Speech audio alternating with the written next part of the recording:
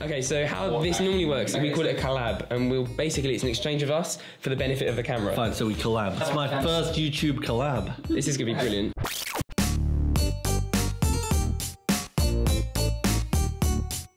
We are Niki and Sammy. We're YouTubers slash vloggers slash wannabe funny people that make 3 videos a week on YouTube. We sort of react to popular films or involve them somehow in our content. We've done a reaction to the Oscars.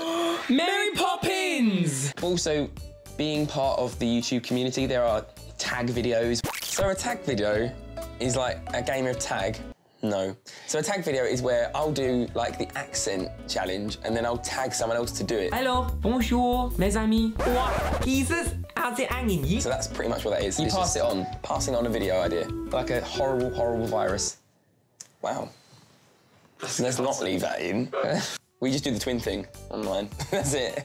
I don't think you can really appreciate how much work we put into it when you haven't like filmed, edited and done it all yourself in a day. Like that's, and we do it 3 times a week. So it is hard work, but we enjoy it. But we're lucky there's 2 of us, so we can split it between us. Do you split it evenly? Yes. No. I do more. I definitely do more. Are you joking? No, that's 100% true. Let's cut that completely. You're not putting that in. We had the opportunity to interview Ed Miliband. Hello, I'm Niki. And I'm Sammy. I'm Ed. And that was the moment where we were like, hang on a second. This guy could be the next Prime Minister, and he's on our channel. Wait, no, more importantly, he took us seriously. What? You expected to say vote Labour, and I'm going to say I'm going to. I mean, we just got back from Miami from interviewing Kevin James from Mall Cop 2. Well, thanks a lot for answering questions. You guys are awesome. And that was so cool. Well, I think we're quite lucky to work with quite a few charities. And we worked with the anti-bullying programme, being able to teach these kids public speaking. And we told the kids we're not public speakers, we're YouTubers, so we'll teach you how to YouTube.